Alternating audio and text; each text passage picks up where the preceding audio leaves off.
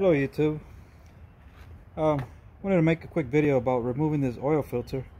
It was really stuck. I purchased this truck and I don't know if they never changed the oil on it or what, but I used all the methods. They say on YouTube. I tried the regular belt plier, whatever. I tried these and it was still really stuck. I put a screwdriver through it, and I ended up breaking it up. It was really stuck. It would not come out. So once it started breaking off, I got these pliers and I started cutting around till I got down till I removed this.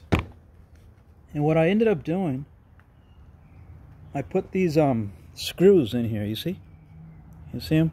I put these screws in here on the bottom, and then I got my screwdriver.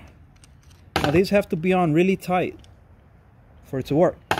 And then I got my screwdriver, see, and I started turning. Well, the other way. I started turning, and it turned really slowly, but I was able to get it off.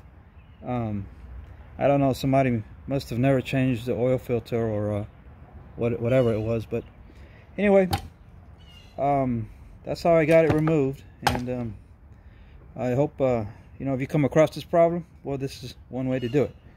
Hope you found this video helpful.